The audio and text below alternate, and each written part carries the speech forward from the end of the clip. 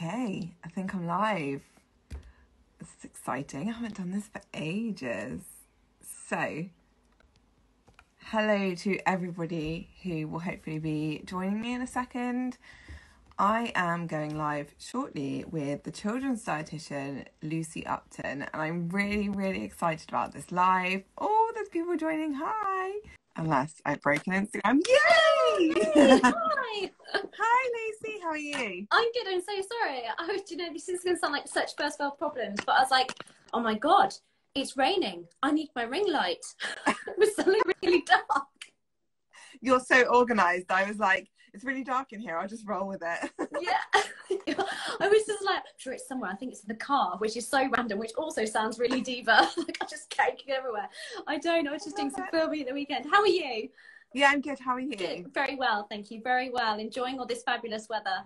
Yeah, it's lovely, isn't it? Thank you so much for coming on this live. I've just been saying to everyone that I get asked a lot of questions about celiac disease in children, but I don't have children. I have no knowledge of children in general, let alone when it comes to celiac. Their own world.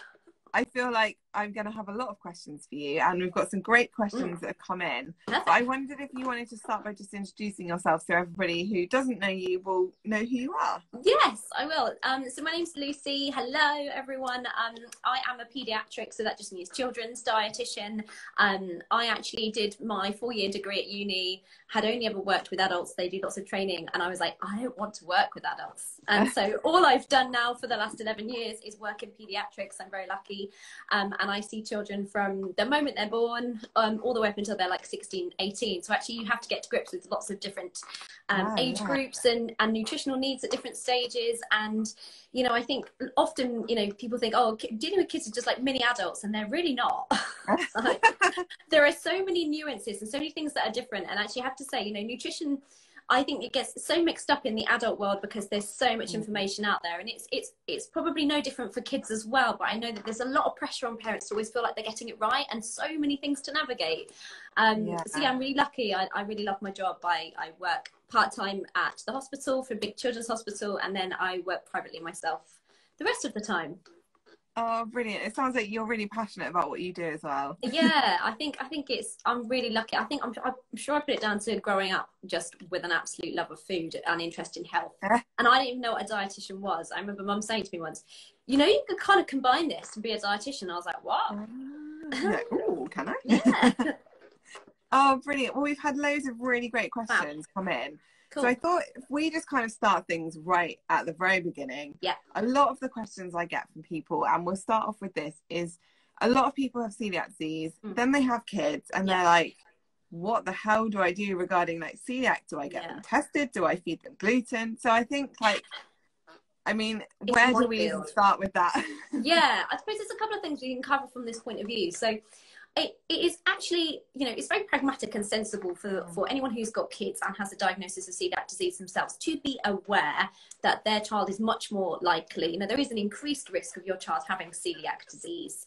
But, you know, we know that there's that genetic element. There are particular genes that we find that are related to celiac disease, and often, like many things that are inherited, are therefore carried through families. Yeah. But it isn't a signed, sealed, delivered, this is going to happen. You know, I know children where there's no family history and that's been ruled out, and they have celiac disease, and vice versa. Yeah, exactly.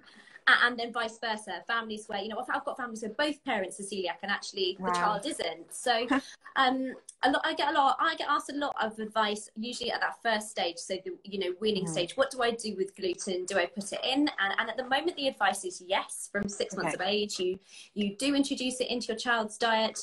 You know, I always like to tag that on with, and if you've got a celiac parent at home, please look after yourself whilst you do it.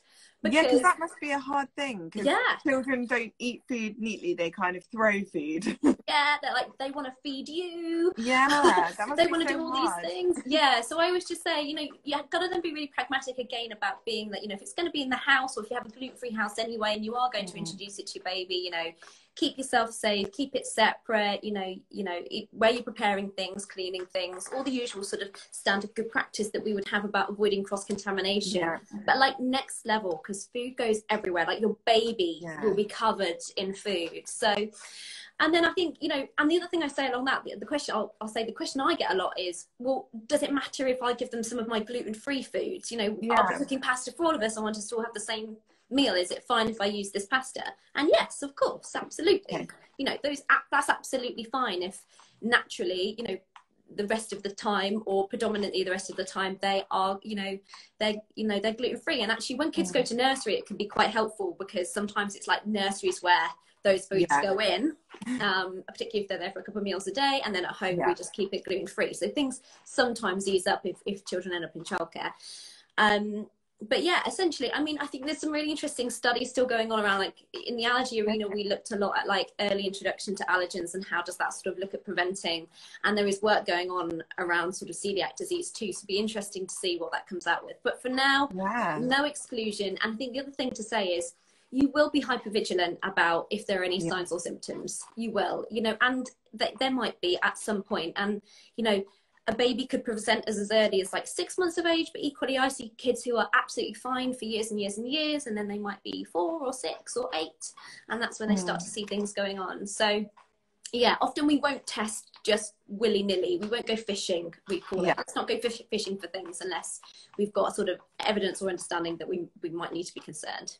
Okay, so what sort of things, because obviously there's so many symptoms to celiac disease, and there's a lot of symptoms that I guess like you might only see or understand in adults, things like brain fog or migraines. Like obviously a baby can't tell you that they've got brain fog. Nope. So like what sort of things, I know it's probably a very broad spectrum, but like what sort of things should people be looking out for in their kids, from like babies to toddlers to older? Yeah, and I think the other thing is that some of the symptoms are really common in children too, so and this is where it becomes hard. And if you are ever concerned, it's important to go through someone who can take a really good history with you.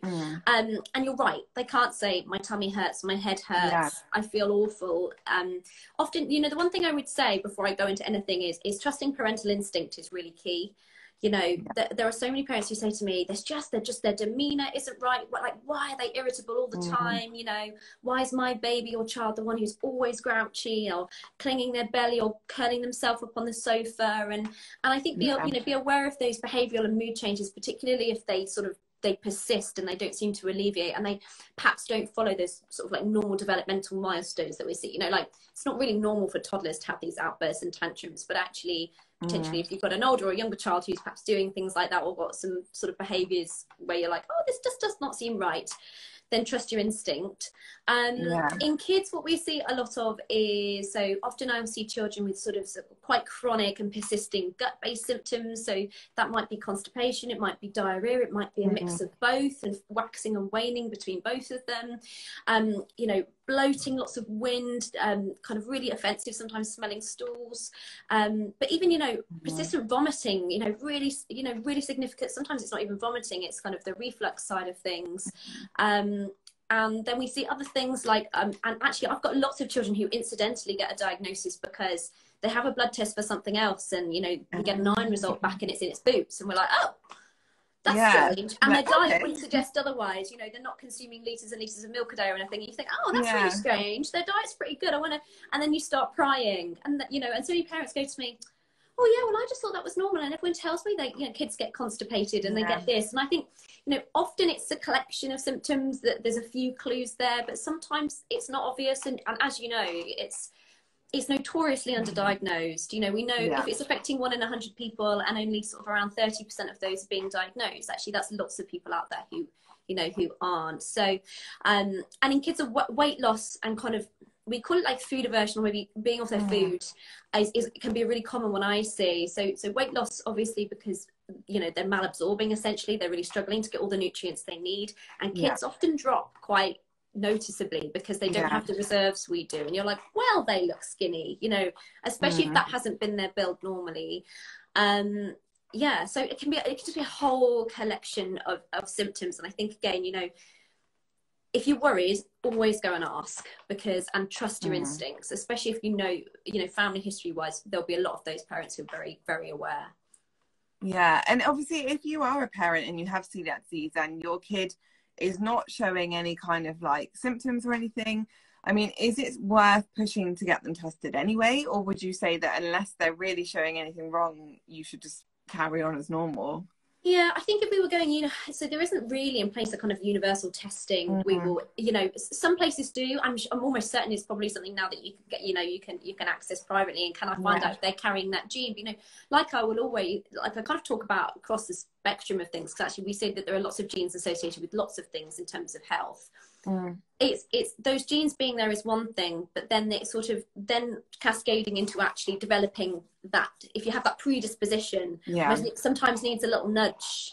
And and actually sometimes it's really interesting. I've seen children where maybe that genetic predisposition is there, and it's been a viral illness or it's been something that sort of it's really, really interesting. Again, probably needs lots more studying, but I think it's go ahead as you can for the time. Normally I don't think you probably won't get a referral, for example, to a gastroenterologist saying we've got a history, can you test them? They probably won't.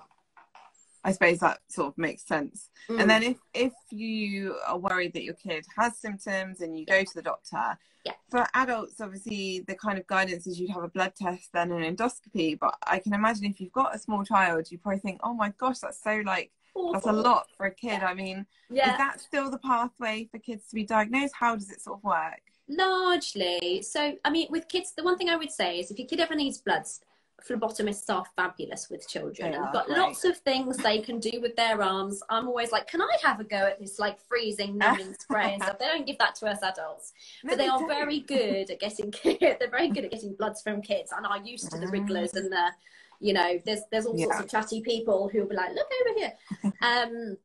But so normally, so what they would start off with was very similarly to adults, is they would start with a blood test, and that blood test, what they're looking for are antibodies to tissue transglutamase, which is essentially an enzyme in the gut. Lots of big words there. And what they're looking to see is that if the body is essentially attacking itself and attacking the enzyme in the gut, that's what they're looking for. So you would expect those antibodies to be raised. And what's really important for anybody who is going through that testing process is to understand that it's really important alongside that to have IgA tested too, because a good proportion of people can also be IgA deficient. And so if you go looking for those antibodies, but you're IgA deficient and they're IgA antibodies, we don't find them. So you can get like a false negative. Right. So it's important that they usually, guidance would be conjunctively that they would do the two. And then in terms of diagnosis, now things are getting a lot better. There's lots of research gone on in celiac disease. And actually, generally, if the results are high, what will then happen is you'll get a referral to a paediatrician, usually a gastroenterologist who knows lots about celiac disease. And then they usually decide what to do next. So if, for example, child's IgA deficient, but they have got symptoms, they would potentially do some other blood tests looking for different antibodies, again, trying to get a bit of a result rather than just go, we'll just scope you. If the results on the normal sort of anti-TTG test are high enough, often considerably, so 3, 4, whatever fold higher, increasingly they may not scope and they may consider that diagnostic enough for celiac disease, particularly if they then do some additional blood tests and find that you have one of these common genes that's associated with celiac disease. The two together, they'll go, okay, yeah, we're quite confident, and you're symptomatic. So all of those sorts of things sort of come together. And then sometimes, yes, they do send them for a scope. But it must be quite reassuring for parents to know that actually the bloods can pick up quite a lot, now compared to where it's before. Yeah. So much better. Would have had to have an endoscopy, and that was that. And then there would be waits for endoscopy, and everyone's like, oh, what do I do? And it's never a nice thing. I'm sure you can vouch for it. It's not particularly pleasant. I don't remember mine. I was under general anaesthetic, so I don't remember any of it. That's right. They're not the best. They're not the best. They're little ones. And the thing I would say is, if your child does end up having to go down, if they did end up having to go for something like that, again, they'll be safe, good hands. Those doctors know exactly what they're doing. They know exactly what they're looking for, and they should, I don't see too many children traumatized for too long afterwards. Especially, I have to say, they are remarkably resilient children, more so than we would ever give them credit for. I feel like an adult would probably be more nervous going into that than a child, because a child's just like, oh, it's just another thing and then crack on afterwards. Yeah, and be they've like, forgotten. oh God. Yeah, paediatric hospitals are great as well. And the other thing to just say in terms of diagnosis, I know what lots of people do when they suspect something is up, so from a food perspective, and gluten gets thrown in the mix, and we probably talk a bit more about that, so take it out. Yeah, and I was just going to ask you about this. So important that it is in, and it's awful. I actually had this conversation with a mum the other day, because actually I think we just accidentally stumbled across something. She was like, oh, I took this out and all of a sudden this is completely gone. And I was like, okay. And, you know, there'd never been any other red flags, so it hadn't been anything on my radar. And I was like, actually, I think what we need to do now is get this. And you feel awful, even as a health professional, going, I know it makes your child miserable, but we need it back in. Yeah, exactly. And how much do they have to eat, sort of roughly? It needs to be a good portion. This is the other thing with children, isn't it? So we would say usually at least, you know, a good portion of a gluten-containing food at least once a day. Kids will not eat necessarily the same as adults, so it's much harder to be like 2 slices of bread. And this is the other thing, you can go with the best intention, and then that day they go, I'm not having that. So, and for that reason, lots of my families go, actually, do you know what, we do try and give, you know, some wheat containing cereal at breakfast, and then some other, at least 2 meals, to try and you know, make sure that we've got that in, but kind of whatever works. And not, the other thing I would say is like not forcing it. You know, what you don't want on the route to diagnosis is suddenly a child who really dislikes meal times, because you're like, I have to get it back in, and they might be like, oh, I think I'm starting to realize that doesn't make me feel very good, you know. And we see that sometimes. It's interesting, again, lots of parents say to me, so strange, because, you know, even, you know, from this age onwards, they always seem to steer clear of these foods. And you're like, it's, you know, they're actually quite intuitive children as well, you know, they kind of do know what makes them feel good and not so good. It is funny, because I was diagnosed, I think, when I was about 12, and I remember by that point I didn't like bread, I didn't like cakes, I didn't want to eat any of it. And obviously now I'm like, it's like I knew. Even though we didn't know what it was at the time, it's, I think your body is quite intuitive. I always have a red flag if parents go, they really just don't like these foods, and you kind of delve a little bit more into what's going on. Definitely. And are you seeing more children nowadays sort of coming to you? Obviously, you've worked with kids for quite a while now. Are you seeing more cases of celiac, or is it being picked up more, would you say? I would say that our diagnostic processes are better, and I would say, you know, again, to use big medical word, I think more and more people are aware of a potential differential diagnosis. So when a child comes to you presenting with symptoms, this collection of symptoms or concerns, often it's our job, or a medical team's job, or to look and go, it could be this, or it could be this, or it could be this. You know, I do this a lot. Is this delayed type allergy? Is this celiac disease? Is this, you know, toddler diarrhea? Is it, you know, is it chronic constipation? What is this? It could be a multitude of things. And actually, I know it frustrates parents a lot, actually, when you end up having to go through, actually, we're kind of going to have to work through this methodically. Let's rule that out. Let's rule that out. Let's do that. And let's do that. But I certainly think it's being picked up a lot better. I would say numbers in our services almost certainly are increasing, at least.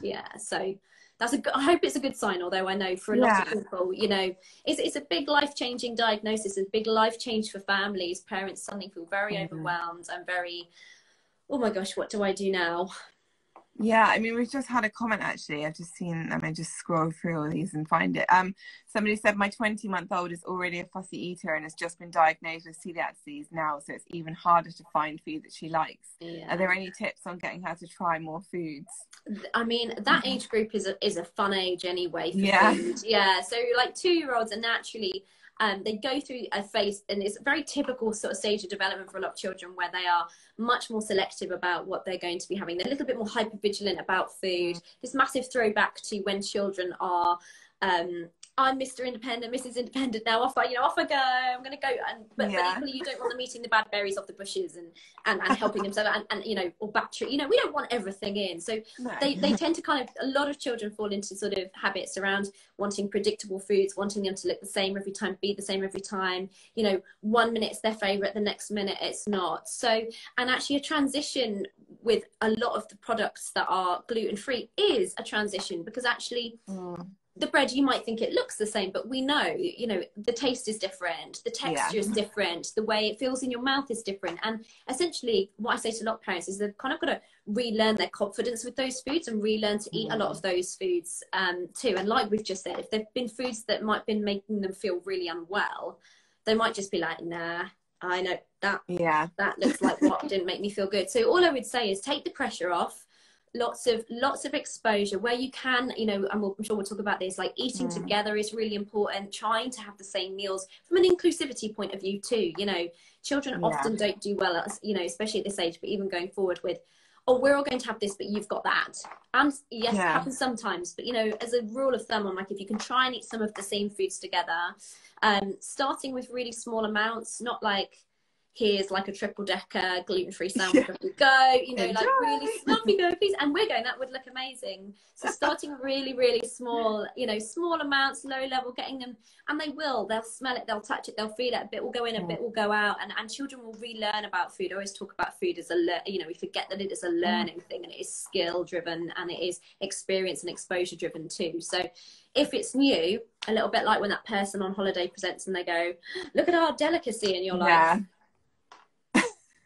what's that? Yeah, no, just give this a little prod first and maybe a smell. You very rarely like delve straight in, do you? Children go through that process of exploring and learning about food. So pressure off, you know, lots of exposure, lots of positive role modeling, no force feeding, nice and relaxed. And over time, you'll usually find that they will transition towards expanding their dietary range. Yeah, because I think a lot of the comments people have been saying is that they're really worried about that child feeling like they're missing out. So like, you know, they're all eating something, or they're going out for dinner and that kid's like, oh great, I've got salad again, yay, lucky me. Always chicken and chips. Oh gosh, yeah. It's always the same sort of thing. And it's like, are there any sort of tips? I mean, obviously you mentioned about eating together, and I remember my mum being amazing in cooking like pasta, but she'd do me my own separate pasta, but we all have the same sauce. The same sauce, yeah. I mean, have you got any sort of other tips like that might help? Maybe perhaps if we start with kind of like family meals, perhaps. So family meals for sure, you know, and I say to a lot of parents, expect now that this is a transition for you as a family, not just the child. And I think that's important from an inclusivity point of view. And I'm going to keep banging on about this word, but working with children with allergies and working with children with celiac disease and who have to make dietary modifications for health reasons, not because they're choosing to, it's not choice, you know, but because they actually need to, is a big sort of adjustment period. So I would say go easy on yourself. You don't need to be making like 3-course gourmet gluten-free meals to begin with. Start with some really simple transitions. So go, okay, right. Well, let's first of all, I think it'd be really helpful to look at what are all the foods that are gluten-free anyway? What can we all have, and we would all have anyway? Because there's loads, you know, all your fresh fruits and veg, your meat, your fish, your beans, your pulses, those sorts of things, and get to grips with the basics. And then often I sort of talk about gradually thinking about what substitutions you might make. Okay, well, we're going to do pasta. You know, I've label read everything. I know if I'm using any jarred sauces, which ones we can have now. We'll all have those. Exactly. We'll all have the same. And we'll do some normal pasta and some gluten-free pasta. And exactly like you say. Or we'll do, you know, we'll do sandwiches and we'll do exactly the same fillings. Everything else is the same, you know, other than, you know, using separate butters and things like that. But we're having the same. And I think bringing those to meal times, and also, you know, to some extent, you will have to model for your child, you know.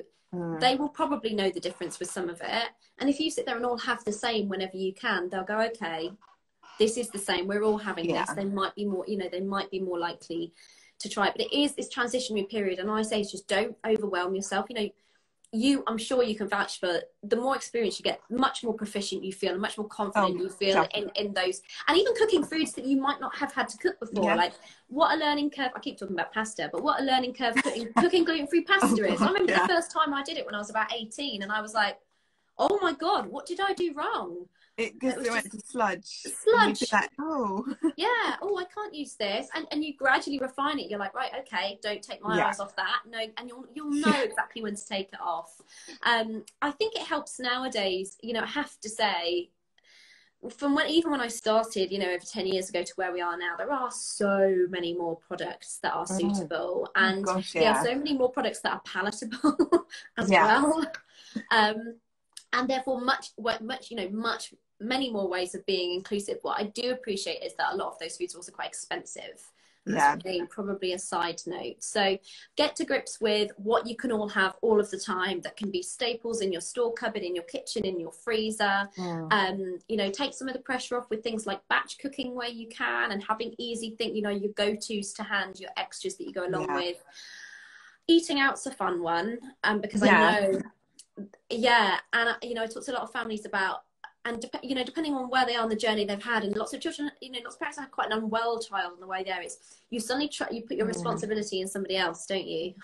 Yeah, and that's like, I mean, it's hard enough doing it for yourself, but I can imagine doing it with your child. You're like, please don't hurt my baby. Like, yeah, oh God. Please, I'm not being in, you know, and I have to, you know, so many parents like apologize to me for being like, oh, I'm a helicopter parent, or I'm this, I'm that. I'm like, no, you're not. Like, you're just, you know, you're advocating for your child when often they can't advocate for themselves. Exactly. So, you know, celiac, I can't believe I haven't even mentioned it yet, but Celiac Disease UK, they are amazing. Like, their resources are extensive, and they took, you know, they often, when we talk about when reaching out, I'm like, start again with somewhere that often has kind of a little bit of their stamp of approval, somewhere lots of people have tried and had positive experiences with, you know, perhaps before you start venturing to some of the independents or things like that.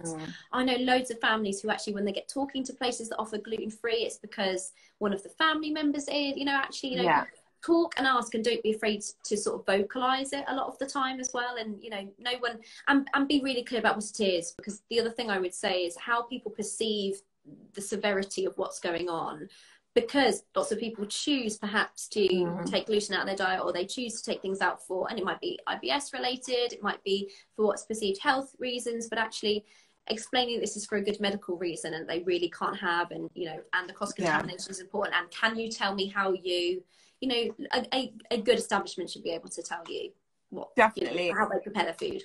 Yeah, like you said, with COELIAC UK, they've got, I think it's over 300 venues that are accredited by them. And they've got like an app, I think, where you can search for them. So like, obviously, if you're going on holiday and you're not sure what's around, like definitely the best place to start, because at least, you know, they have all the kind of procedures in place, because obviously cross-contamination is another thing you've got to think about. Yeah, and this is what I mean, it's putting that trust, and I think it's going back to that like thing that really irritates me when parents tell me that people or places have said to them, a little bit won't hurt, and, you know, when you're like, oh, but it will. I'm hungry. But it will. And actually, you know, some of that comes down just to education, doesn't it? That is lacking, and there probably needs to be a huge amount more education in sort of catering and hospitality industries, and not that, you know, sometimes that is, the kitchen might have all had it, but actually the front of staff might not, and you know.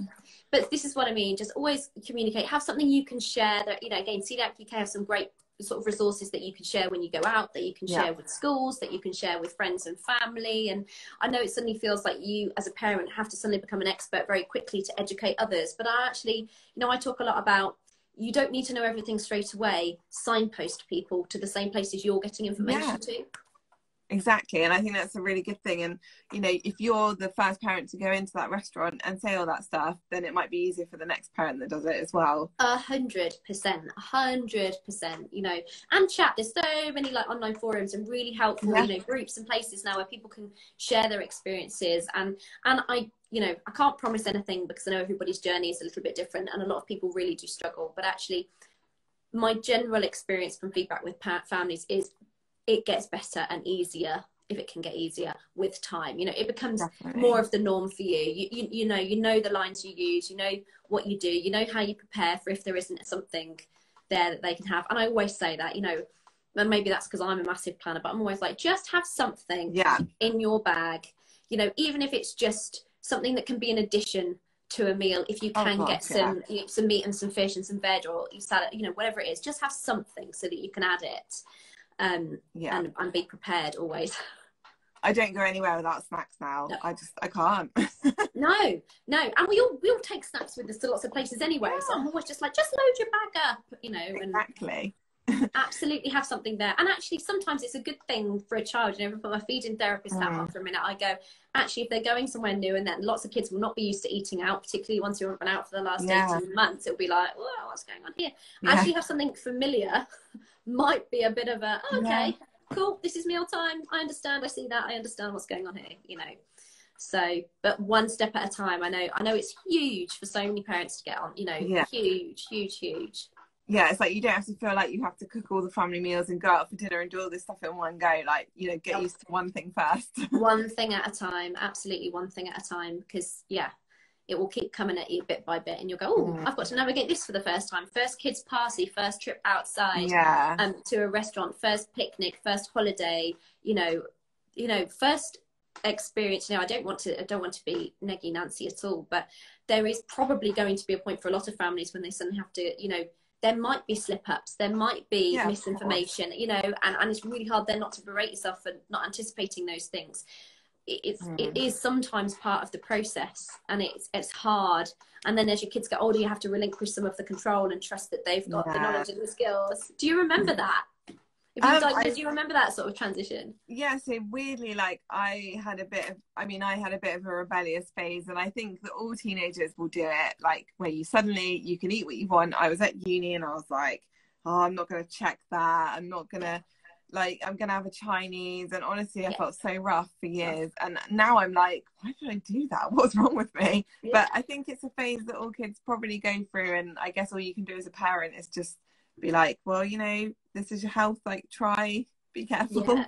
I was going to say it's educating at the right level, you know, and using those. I talk a lot with what I do about how do you start. Lots of parents ask me, how do I help my child understand what's going on and why, rather than go, no, you can't have that and you're different. Try and help them understand why. So, you know, with some of the younger kids, there's some really wonderful books that you can get out there now that talk. Why can't I think what her name is? It's like Cecilia's celiac disease or something. There's a little one that's got crocodiles on it, so that'd be much younger, you know, that's younger children. And there's a sort of middle ground. There's some really nice books and like stories that kind of help kids understand. I've got a comic book, even now I still give out a little bit, and places and websites and things that, and starting to get them involved in things. You know, often I say when kids might not be able to understand food, all the food labels and all that reading, you know, might not be really until they're, you know, sort of primary school but about to leave. You know, it's really hard.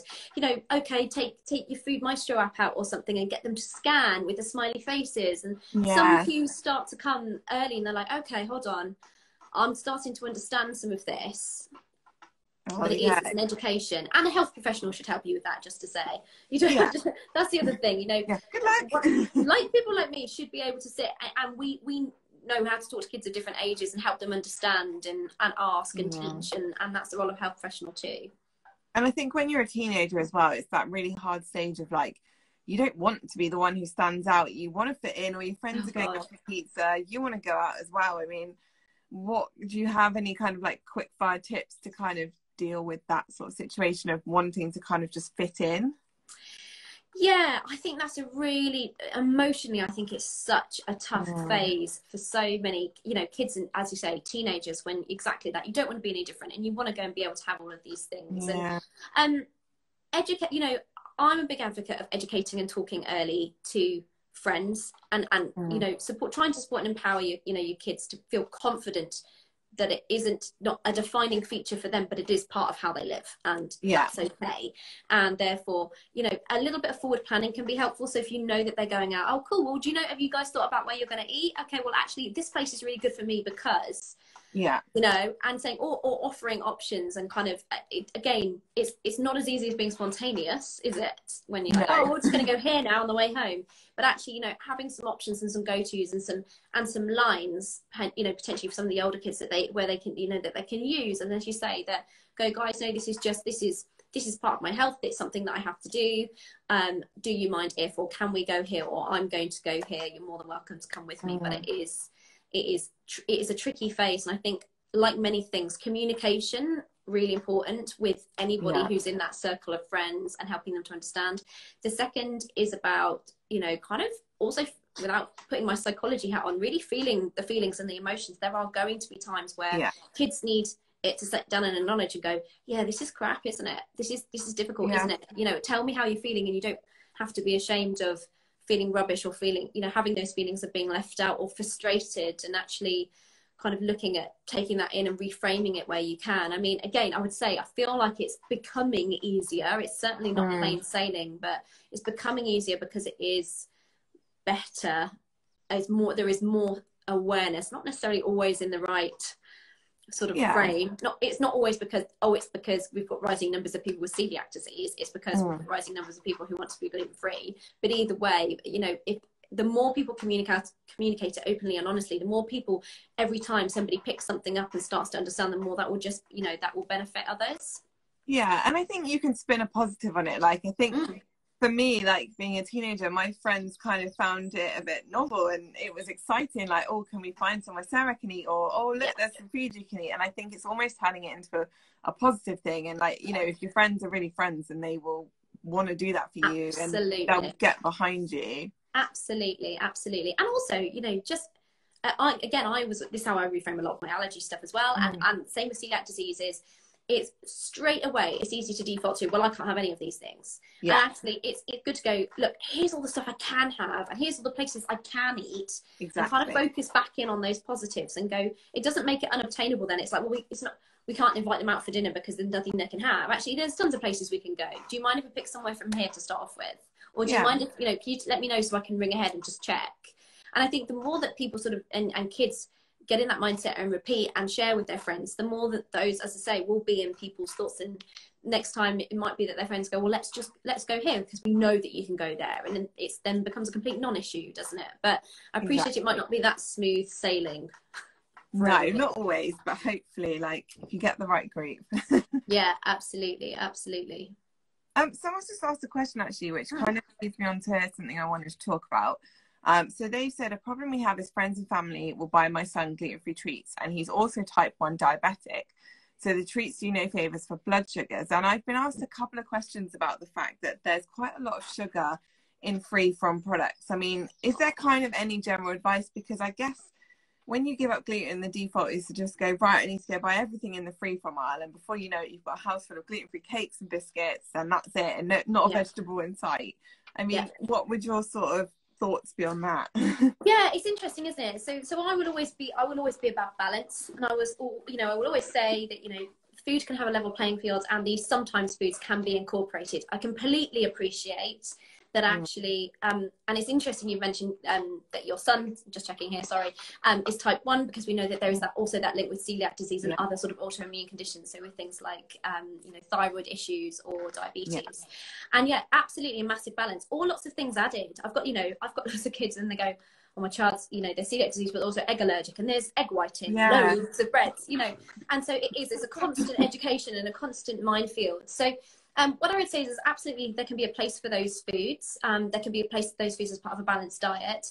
But again, it comes down probably to the education, the communication, and going, if we're going to have these foods, we would probably want children to be having them in the same frequency we would recommend for children normally, which is not an everyday food, which is I call them the sometimes foods, you know. And when we do it, we all do it, and we all enjoy having it. And we might have a little bit of gluten-free brownie with some strawberries and some yogurt, and we include it as part of a kind of balanced meal. And so from a blood sugar control perspective as well, that might, you know, having as part of a meal might also be sort of a beneficial thing. And the other thing, again, just comes down to education and going, actually, there are some other things that are gluten-free that they can have as a healthy snack too. You know, there's different things based on nuts and seeds, or gluten-free grains, or different fruits and dried fruit, and, you know, popcorn, and you make a homemade trail mix, or do some baking and education together.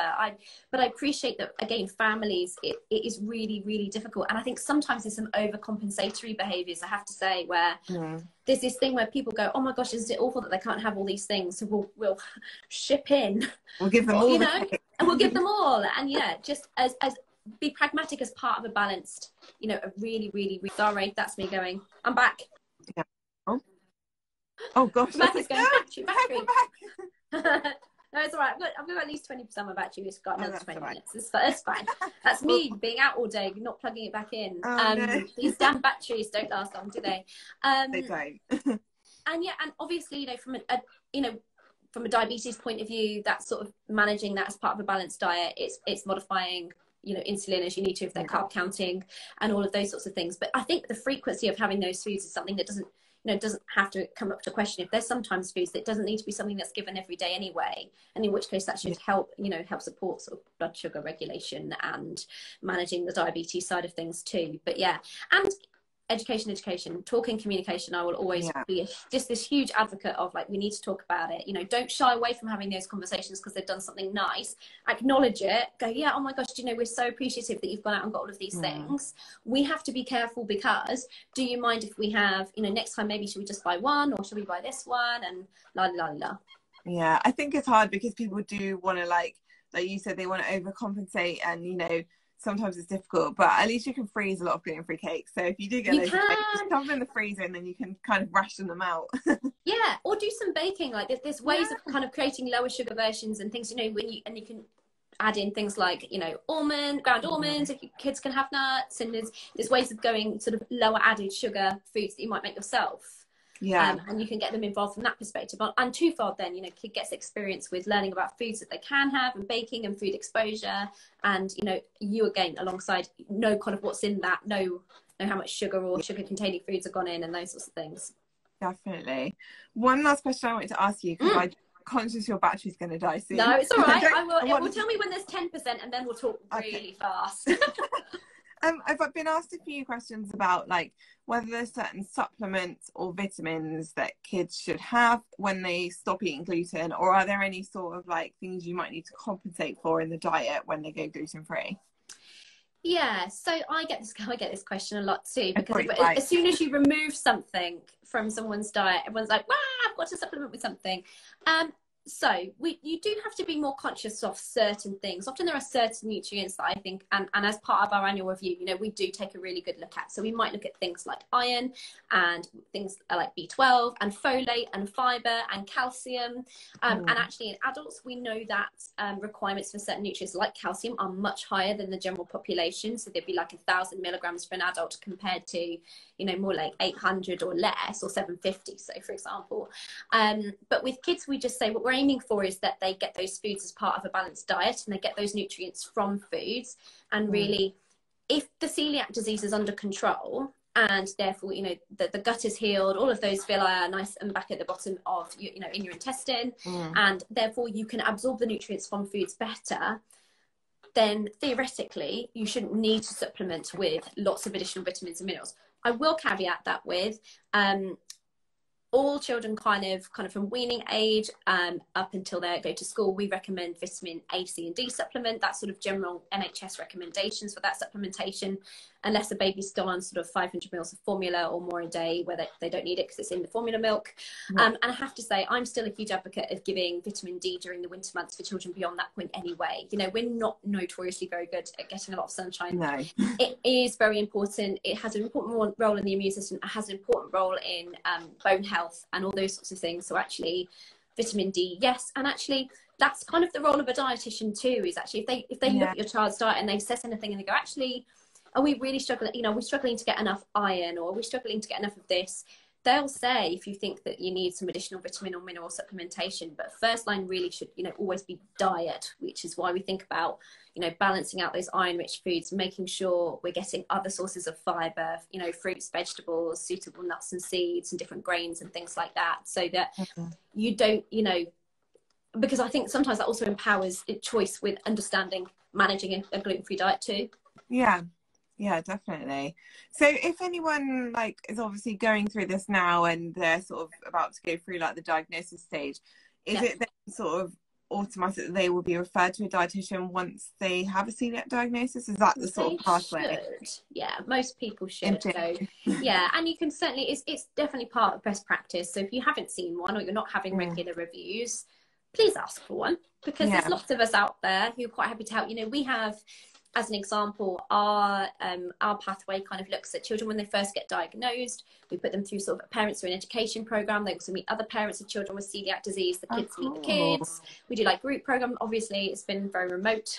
Even so, that must be so helpful. Yeah, and then we kind of put them in for reviews, and that might be initially. Sometimes that might be every 6 months as you're getting established with diagnosis. We're checking that, you know, things are being managed well, that TTG is coming down and coming back to normal levels, and sort of diet, health, growth, all of those sorts of things are going in the right direction. And then it could be quite normal to kind of have an annual review where all of those things are picked up on. And people often say, oh, really feel like I've got this now. I kind of feel like I need you less, you know, whereas in the first instance, it feels like you might need a lot more guidance and support. So yeah, absolutely. You can get plenty of support from a dietitian. Oh, brilliant. Well, I think that's kind of wrapped up most of the questions I had. Unless I have a quick look. Anything else you wanted to cover? I know someone's asked us about being tested, and we've kind of covered that at the beginning. Covered that earlier, yeah. Some people do. I think they've said that they're going to send them testing. Some people do, but the thing is, The other thing I would say about that, with caution, is you could send your child for testing because you've got a history of celiac disease in your family. It could come back negative. That doesn't mean that in a year's time, you see what, that's not, so this is why I always sort of think we do it when we have any sort of alarm bells, and some people may choose to do it sooner.